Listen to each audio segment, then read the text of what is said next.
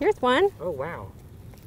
It's right there. It's right here. Surprise! This is like when you wake up half an hour before your alarm's supposed to go off. The cicadas are here. This guy looks kind of like a cicada already. In fact, they never left. They've been underground just calmly, patiently waiting to come out for this big party. Massive numbers by the trillions to the gazillions. These things are loud and colorful and going to be in people's faces. It's been 17 years since we've seen this many cicadas getting ready to spread their wings and swarm our skies. This year is Brood 10, also referred to as Brood X because it sounds even better, right? Dr. Paula Shrewsbury and the University of Maryland cicada crew are keeping a close eye on the emergence on the College Park campus. Maryland is at the epicenter, and this is one of the large broods that occurs at one time in 15 different states across the eastern United States.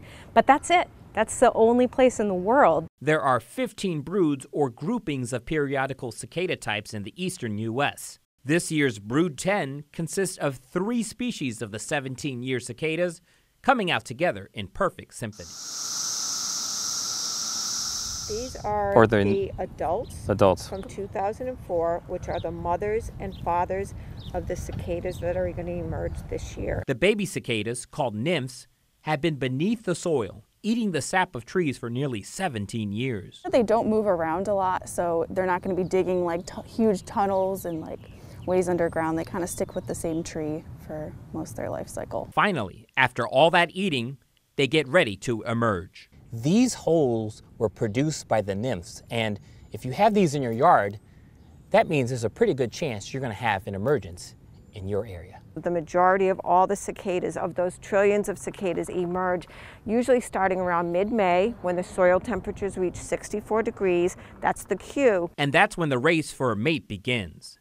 The almost deafening chirping and buzzing you'll hear from mid-morning to dusk each day is the song of the males. Trillions of cicadas trying to make that one perfect match. But not all of the cicadas will make it. This is the biggest buffet for our local wildlife. Millions of cicadas end up becoming food for countless animals. Every predator that wants to eat a cicada can eat until their belly is full and they can eat no more, including humans. And there will still be enough cicadas left to keep the populations going. After 4 to 6 weeks of adult life, they have done their duty of mating and laying eggs. They die and the cycle starts again. They can't hurt you, they don't bite, they don't sting.